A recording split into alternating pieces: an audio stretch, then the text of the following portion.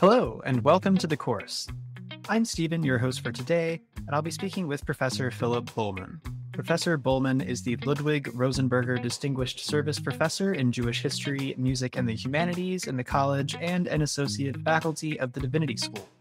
An ethnomusicologist whose work keeps him close to musical performance, he's the artistic director of the New Budapest Orpheum Society at the university, teaches and conducts workshops at the University of Hildesheim in Germany, and has won numerous awards, including the Noah Greenberg Award from the American Musicological Society, the Donald Tubby Prize from Oxford University, and just a few weeks before we spoke, he won the Balzan Prize, the first ever awarded for ethnomusicology. He's here today to talk to us about his career path and how he became a University of Chicago professor. Professor Bohlman, welcome to the course. It's wonderful to have you. How are you doing today? I'm fine, thank you. How are you? I'm doing very well, thank you. So you are an ethnomusicologist at UChicago. Could you just start off, please, by telling us a little bit about your role, and in layman's terms, what does that mean? In layman's terms, an ethnomusicologist studies the music of the world. It used to mean that was all of the musics that were, if you will, outside the Western concert tradition, the European concert tradition, but increasingly it means really encompassing all musics of the world, including various classical musics. We do so by employing also social science technologies and resources, very much anthropology, and sometimes the field is even called the anthropology of music. All right, thank you. So, I want to hear more about the field and your work today, and also about how you got into it. But I'm going to start off by going even further back. Can you just tell us a little bit about, what you were like as a kid, maybe like middle or high school age? And at that point, were there any signs that you were going to enter this field? I grew up in a small rural farming town in rural Wisconsin, in which I was the town musician. I was a church musician at two churches, and I played in the band and piano and sang and did all of those things. My career goal really was to be a geneticist. What was important, however, was the inclusivity of that kind of musical life, and that's what drew me back to what would become ethnomusicology eventually. The fact that I was actively engaged with the music of all people in a particular community, not just those who would be part of an elite concert tradition. Interesting. I'm just kind of wondering, like, what that's like for a young kid to be like a central part of a community like that. Well, it means that in addition to doing all the other sorts of things that kids might do, working in this schoolwork, having jobs, being active in sports, that one played in all sorts of ensembles. One was engaging with people musically on all sorts of levels, whether that would be in sacred services in a small town, which were very intensively involved with music, or playing in wind bands and touring with high school ensembles. I was fortunate to be in a little town called Boscobel in Wisconsin, in which we were actually one of the finest ensembles in the Midwest and indeed throughout the United States. All right, very cool. Thank you. So, how did you come upon the field of ethnomusicology? I mean, I know that you, in a sense, may have been like already interested in it before you came across it. But when did it sort of dawn on you, or when did it become apparent to you that this was a field of academic study? I took my bachelor's degree in piano performance from the University of Wisconsin at Madison, and then started graduate studies at the University of Illinois at Urbana-Champaign. And in my very first semester, I had a course with arguably the most significant ethnomusicologist of the 20th century, Bruno Nettel, a course on folk music. And I was so moved by the ways in which he talked about uh, listening to the voices of common people, uh, letting them express their ideas, their worldviews through music, that I was immediately swept up with the possibility of broadening my understanding even of what music was through the field of ethnomusicology. Interesting. So, I mean, was there a sort of turning point for you where you decided to focus less on performance and more on the study that you just described, or like what led you to pursue that at a higher level? The very fact that I found myself drawn to it. Actually, began my graduate studies in piano, and I was fortunate to be able to continue studying piano throughout my graduate studies at the University of Illinois. I'm active as a musician today in a different way. My wife is a pianist professionally. She taught at the University of Chicago until her retirement. So it was a moment of deciding that what I really wanted to do was to think through music, to listen in different ways. Gotcha. Thank you. All right. Well, so just to lay a little bit more of the groundwork here, could you just quickly take us through your route to UChicago? I mean, you mentioned your undergraduate study. Between that and where you are now, what different institutions have you studied at, or been a part of? And yeah, just walk us through the course of your career. Well, let me start, I suppose, from today and work backward very quickly. I've taught at the University of Chicago for 36 years. So this has been the bulk of my career. And really what I claim as, the place where I've worked the most. I did, however, start out by teaching in a number of different places in successive years, as well as certain types of postdocs as well. I had studied also for 2 years at the Hebrew University of Jerusalem, eventually writing a PhD dissertation on Israel.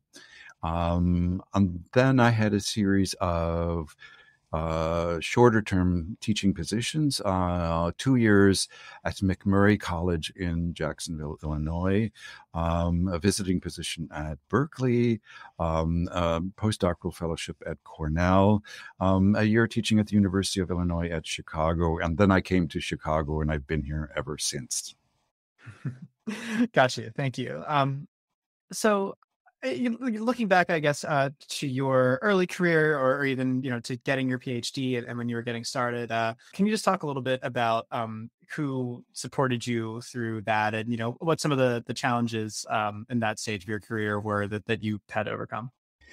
Well, some of the challenges really had to do with a moment in the history of ethnomusicology in which it was just coming of age as an academic field in American universities.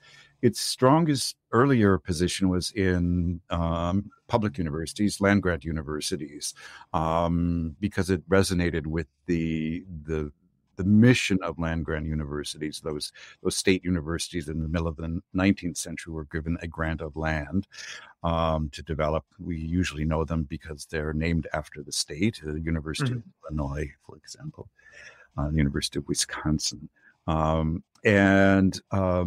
The challenge was to find the ways in which ethnomusicology, which looked beyond the Western art music tradition, could fit in departments and programs in academic music that had emphasized Western art music.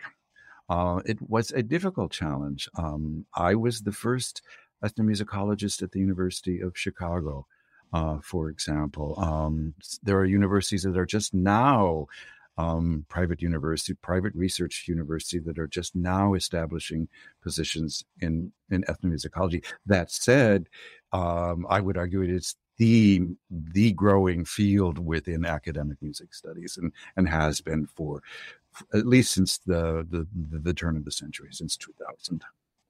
That's interesting, and I want to hear more about the field and how it's evolved. But I'm also just curious from your perspective. And I'm trying to think now back to the other people that we've interviewed, if there's anyone else who has been the first in their field who we've spoken with. I mean, I remember speaking with someone from the games lab, which I know is a relatively new endeavor at UChicago. But what was it like for you to be the only person in that field, or the first one hired? What was that like for you? It was exciting, first of all. It was quite exciting. I must say, it was a challenge that I embraced. I never felt isolated in the university, and the reason I never felt isolated in the university is that my field of ethnomusicology immediately interacts with the area study centers, Middle East, Right. Asia, East Asia. I had immediate Jewish studies. I immediately have colleagues across the entire university, and they were very interested in assisting me, and helping me when I would develop new courses, for example. And so I didn't feel isolated in that sense.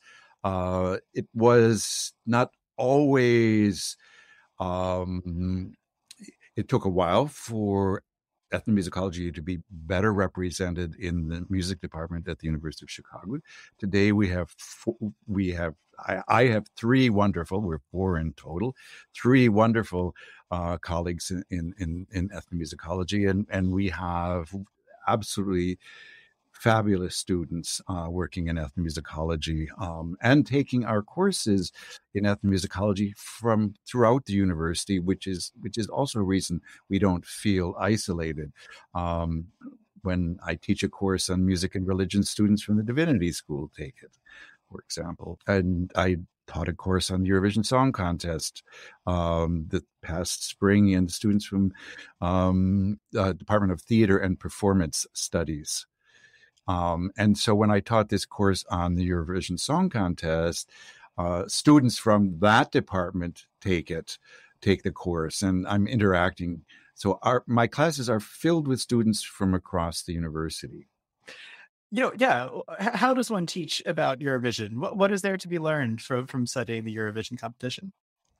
Well, there are the very simple historical issues and political issues that arise. The fact that this is the oldest and most important and musical competition on television in the world. It's broadcast by the European Broadcasting Union since 1956.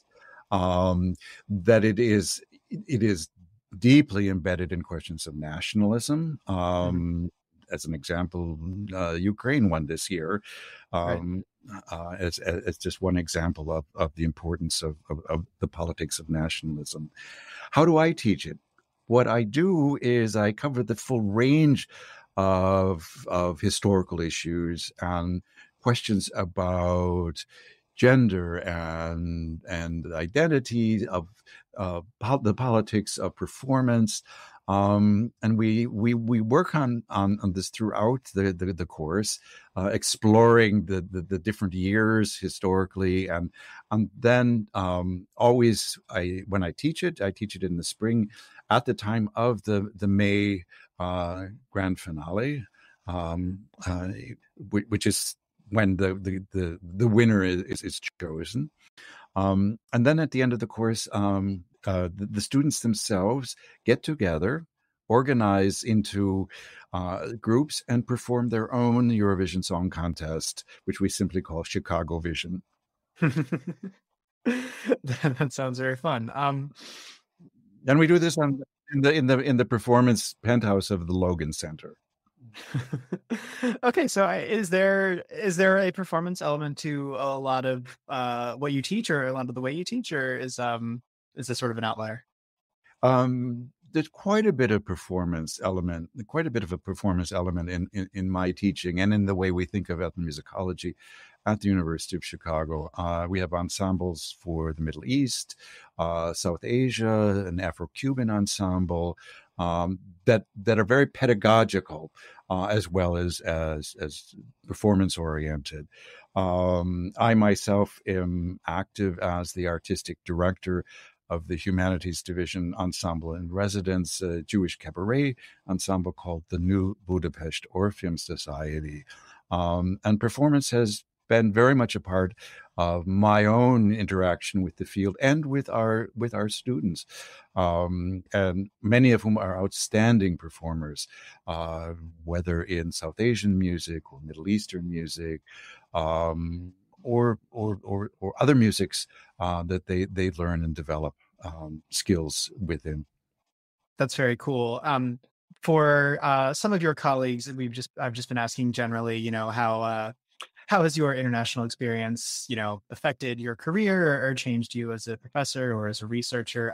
Your international experience is extensive. I mean, it seems like that's a huge part of what you do. So, what are a few international experiences that you've had that you found, were transformative or just something that you feel really helped you grow as an ethnomusicologist, as a teacher? I mean, in any way, really. What are some of the highlights? Sure. One of the things I can say, so I speak and write in German. I it's a second language for me, and therefore I've taught widely across Europe, in German, not only in German, and elsewhere, for many years, and regularly I hold an honorary professorship in Hanover. And I teach, I lead workshops there every summer. And I have a second home in Berlin. But I also do research with colleagues. I work closely with colleagues throughout the world. I've been with a wonderful co-editor, Federico Celestini. I've been co-editor of the Journal of the International Musicological Society. It's just an example of international work, and we publish in 5 languages, for example. It's the leading journal of the most international music society in the world. And I work on projects in other places, and this is where the area studies centers at the University of Chicago are particularly helpful, such as the East Asia Center, the Hong Kong Center, where just this year I've been working on together, contributing to some of their programs with a few book launches, and with a webinar on jazz in China. We have a major project at the Delhi Center, a group of colleagues on a called Interwoven. It's a study of music and sonic and architectural and artistic cultures in the Indian Ocean world. Well, perhaps I've spoken at some length here, but maybe I'll just say one thing in conclusion, is I myself write in other languages. This is one of the surest way for anyone in any national tradition to become international, because you're writing for an entirely different group of readers. Mm. Um, uh, the argument is often made, well, why does one have to do research in any other language than English? Because it's sort of the lingua franca of the world. And I would argue against that. I would say you reach only one group of readers by doing so. When I publish books in German, I have entirely different readers whom I reach. When my books on world music are translated into Chinese and Arabic and Ukrainian, they reach other audiences. They reach other readerships. Um, so I would the process of becoming international is one that one pursues, one develops, and in my opinion, it's the finest thing that we can do in the humanities is to allow our international reach to grow and to influence more people. Yeah, that's a very good point. Thank you. I wanted to ask, just, before we started recording, you said that you yourself have conducted a lot of interviews. What does your field research look like? It can look very different depending on the type of field research I do. Mhm. So I do what might be called traditional anthropological research, in which I work in, I go to a particular area or a region, let's say the Carpathian Mountains, where I did an extensive research project some years ago. And I work really on the ground with communities and with individuals and with musicians, but those who live there. It's a more traditional kind of field work in which one is intensively doing interviews with those who are part of a local culture or a regional culture, for example, performers of a particular repertory. At the other extreme, I do research that focuses on institutions and modernity, especially urban modernity, in which the research that I do often involves working extensively across the sonic landscapes of a city or of a particular area, such as Kolkata, in India, where I've done a lot of research and published about its urban traditions as well. So I'm interested then in the interactions, and there's a case where I'm not so much doing individual interviews with musicians as coming to understand the history of modernity, the ways in which difference and diversity interact and create the sounds of the 21st century. That sounds really cool, and I wish that we could just spend a half hour talking about the sonic landscapes of cities. That sounds really interesting to me. But getting back, to yourself and your job, which it is, you have described a lot of elements of it that it sounds like you really enjoy. One thing that we have been asking everybody on the show is, are there any not so fun parts of being a professor that if you could, you would sort of just do away with? Academia has politics, Mm. as we know, and those politics often create difficulties for younger scholars. There's the problem of the lack of jobs, something which I bemoan that I can't help my own students better than I do already. Um, there's the problem of, in recent years, of the challenges to the humanities, in which funding has been cut back to the humanities, and we struggle in the academic world in ways that we haven't before. Just the funding of research projects is often very, very difficult in the humanities. There just aren't the resources available to us, and this is not a fun aspect. There are years when even I myself have applied for a number of grants for a very worthy project, and there just was funding for none of them. Mm. This happens to students a fair amount, and that unfortunately is not a happy circumstance. Yeah, I appreciate your honesty there. So and I've heard you, I think, say a couple of things that would make great advice, but I will also ask you directly. For people who are interested in potentially entering your field, what advice would you give them? Open yourself. Open yourself to diverse sounds. Open yourself to diverse tradition. Engage in the issues, the culture of the moment and of the times. Continue to open. Listen beyond the traditions that you may have grown up with. Listen to sounds that challenge you. Listen to the ways in which the issues of the day, whether it's the Russian invasion of Ukraine, actually become legible and understandable through music, nationalism. Open yourself, be willing to understand difference and to work with those individuals and communities that are in need of the types of things, the sort of understanding that an ethnomusicologist working with migration and refugees might be able to offer that others cannot or do not.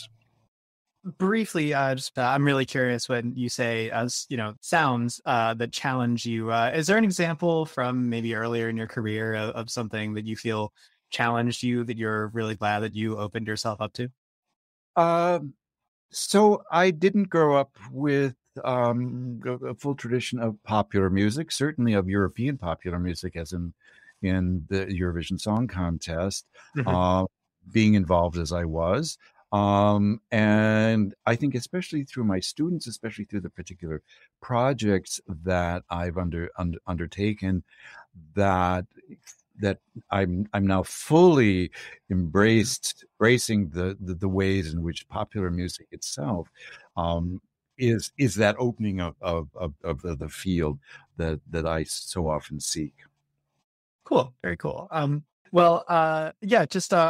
last question, which is, what is the most gratifying thing about your job?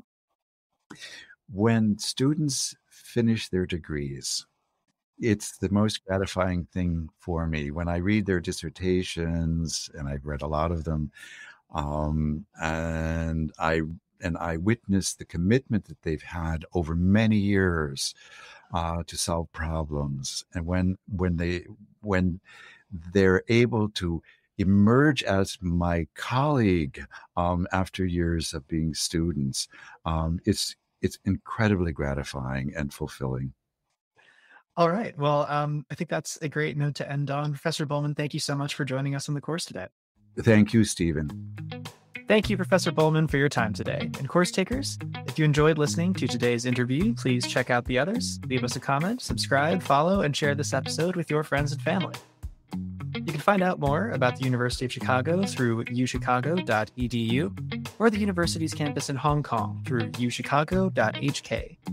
Stay tuned for more. We'll see you around.